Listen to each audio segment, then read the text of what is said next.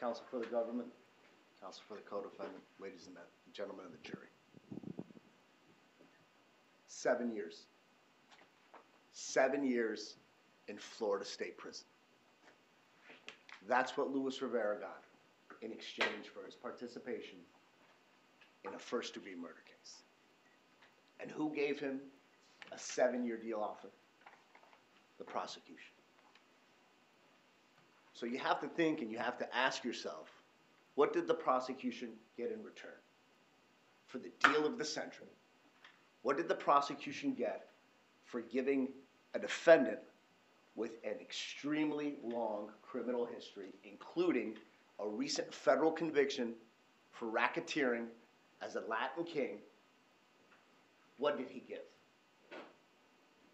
Did he give the information of a mob boss or a drug kingpin, a foreign or domestic terrorist, a hiding school shooter? No. He gave up Sigfredo Garcia. And why does that matter? Why does what he gave up matter? Why does Luis Rivera's information in this case matter? Because as it's clear from the government's opening statement, their focus in this case is on the Adelsons. Donna Adelson, Charlie Adelson, Wendy Adelson. That's who their real targets are. And so what do? They go after the low-hanging fruit. They go to Luis Rivera, who was charged with first-degree murder and subject to the death penalty. And they tell him, we're going to cut you a deal where you only have to serve 7 more years. 7. So what does he do? He sits with his lawyer, Chuck Collins. And you're gonna see a tape. You're going to see an interview that the government's going to play where law enforcement officers are sitting at a table with Luis Rivera and his attorney, Chuck Collins. And it's going to be considered his initial statement, okay? And they're going to ask him things back and forth, and you'll see that Luis Rivera gives a statement that in essence becomes the prosecution's parrot. He says pretty much everything that coincides with their strategy, with their theory of the case. What they don't tell you and what they don't show you is that before the video camera turns on, law enforcement is in one room, Luis Rivera and Chuck Collins are in another. And the detectives go not to Luis Rivera, but to Chuck Collins to exchange questions, to prepare Luis Rivera for when the lights turn on to make sure that your story fits, that your story is in unison with what the government wants you to say. They don't show you that, but you're going to hear about it because the testimony is what it is. And the testimony is that the government spoon-fed Luis Rivera as to what his testimony has to be. Now, why does that matter? Well, let's talk about some of the things that the government said in their opening and what they believe that the evidence is going to show. They talked about an initial trip where Luis Rivera says that him and Sigfredo Garcia traveled from from Miami to Tallahassee to scope out the scene or to commit murder or whatever their argument was. And the reason why Luis Rivera has to say this is because there's cell tower records that show that he traveled from Miami to Tallahassee a month before the murder. There's no such records for Sigfredo Garcia. You won't hear one thing.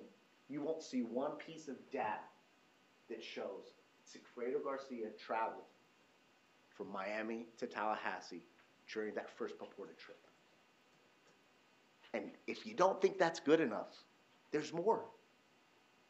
During that first trip up, Luis Rivera, who was driving, who rented his car, gets pulled over by a Florida Highway Patrol officer, Trooper Downing.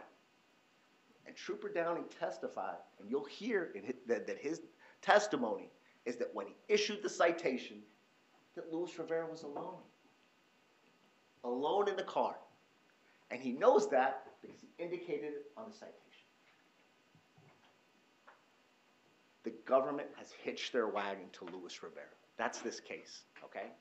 there's going to be speculation and an additional theory of why the Adelsons wanted to hurt Dan Markel. That's an additional case. This case, Sigfredo's case, is premised around Luis Rivera. And I'll tell you why. Because the only person that can put Sigfredo Garcia at the scene, the only person who can tell you that Sigfredo Garcia got out of the car and purportedly shot Dan Markel is who? It's the guy who got the 7 years. The guy who got the deal of a lifetime. It's him. That's their case. You will hear statement after statement after statement from Luis Rivera, who adds and subtracts and changes and alters his testimony from A to Z. I mean, it's crazy how much he changes his story. He tells the government, which they're going to tell you, we got $100,000 for this murder. And for driving up to Tallahassee, you know what I got as the driver? I got $35,000. So wait a minute, let me get this straight. Supposedly, Sigfredo Garcia was hired and given $100,000, and he decided, because he's such a wealthy guy, to bring you in to do nothing other than drive you up to Tallahassee twice for $35,000. 2 and 2 has to equal 4. Okay. Luis Rivera also wants you to believe that Katie Magbanua was solicited by Charlie Adelson. Okay. Now, the evidence is going to show that my client has children with Miss Magbanua. He loves her. That's his girlfriend. That's his wifey. But they were going through a rough patch.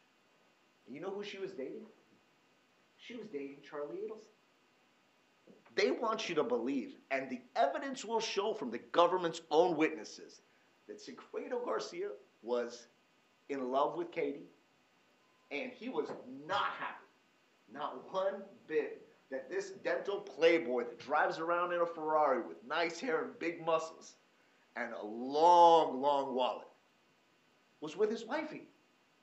They want you to believe that this man, whose heart was broken, decided, you know what, I'm going to go ahead and help out the guy that's with my wife. And the evidence is going to show Charlie Adelson's, he's no numbskull. He's got degree after degree, very highly educated. Who do you think? The evidence is going to show that Charlie Adelson's a smart guy. Charlie Adelson knew Sigfredo didn't like him.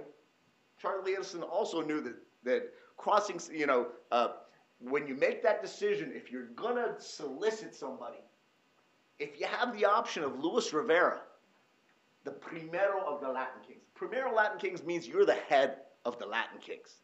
If you're 5'4" and you're the head of a gang organization, what does that mean? That means you're a bad dude. You don't get to become the head of a gang at 5'4" if you don't prove yourself as a gang member. And he's not like, it's not like a fairy tale gang. This is an international organization known for its involvement in criminal acts from robbery, homicide, drug dealing, kidnapping, you name it. And how do I prove that Luis Rivera was in this criminal organization, other than he's going to have to admit it? He was serving a federal sentence for racketeering for 12 years by the United States Department of Justice. And on that indictment, you will see that he had a network of Latin Kings throughout the state of Florida. From Key West up to the Panhandle, they're Latin Kings. And as the primero, which means a leader of the Latin Kings, he had access to other Latin Kings. So if he wanted to go up to Tallahassee to commit a murder, you think he would take a gun? No, because he's a convicted felon. He'd be riding dirty. That means he'd be riding with a gun. No, what does he do? Picks up the phone, and he calls one of his brothers up north. That makes sense. That's what the head of a criminal organization would do. This is not a street-level thug. This is the primero of the Latin Kings.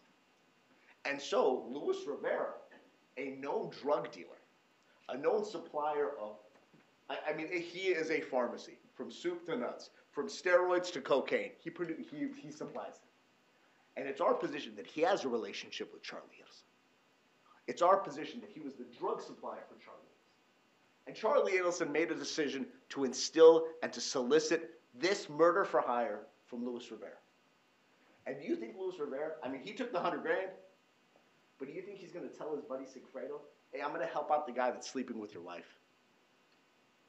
The Latin Kings have a code of silence. He'll tell you about it. It's known.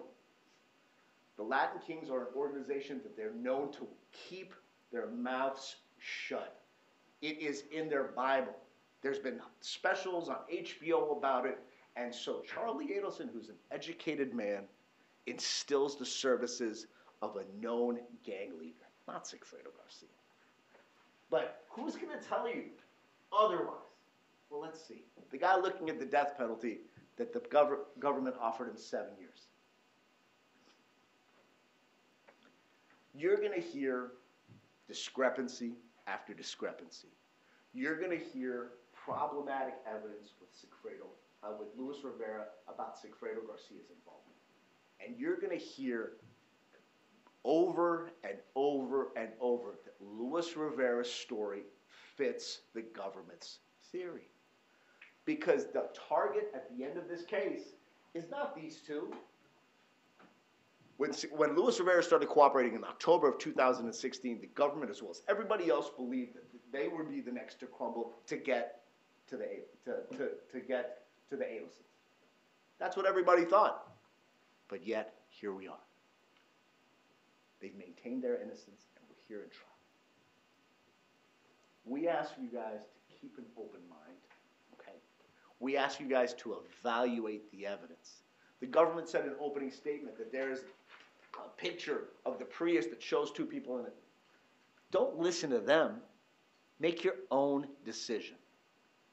Our position is that Sigfredo Garcia and Luis Rivera were up in Tallahassee. We will admit to that. But they were there for one of many drug deals that they were involved in because Luis Rivera is a drug dealer. And he brings along Sigfredo Garcia time and time again. We will submit to you that Luis Rivera is the shooter in this case. We will submit to you that he instilled the services of his organization to supply the gun and to supply another henchman in this case. And remember, the only person that can put my client in that car, the only person that puts the gun in my client's purported hand, the only person that says Sigfredo Garcia went and killed Dan Markel is who? It's Luis Rivera.